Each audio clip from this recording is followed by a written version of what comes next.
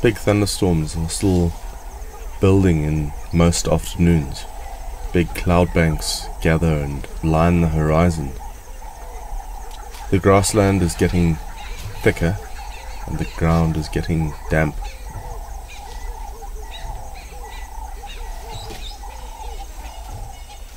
It's a very relaxed bull, moving slowly, a few steps at a time, just pulling out sometimes bits of grass and others small creepers.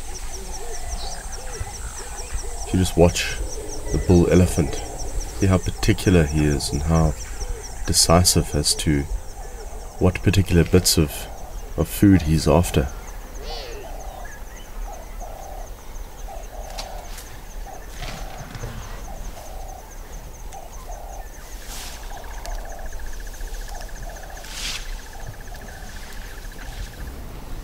It was a great afternoon light, and all the seed heads on the grasses were highlighting very nicely against his very dark body.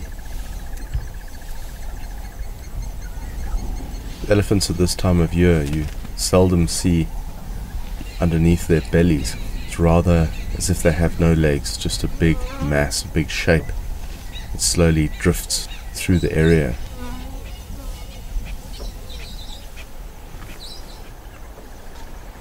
An elephant, if you backlight it slightly, it emphasizes all of the wrinkles within their skin. Incredible patterns, sort of trenches and grooves dug out into their skin. It just really gives you a totally different view of an elephant. His ivory, you can see slightly stained from the bark and trees that he's been feeding on. The sap sticks and then mud sticks to that.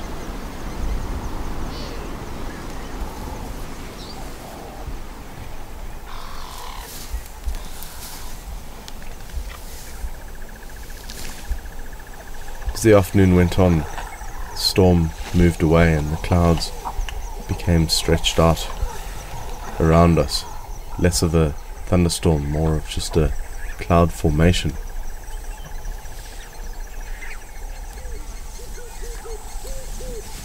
As the sun dropped close to the horizon, the clarity of the light is impeccable, just clean, fresh and rich, very, very rich.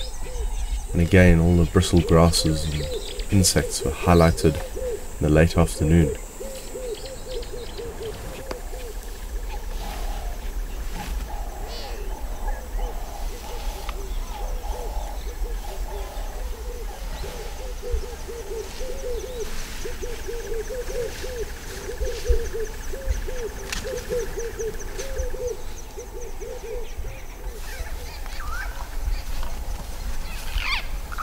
It was a great elephant, very dignified, moving slowly through the grassland.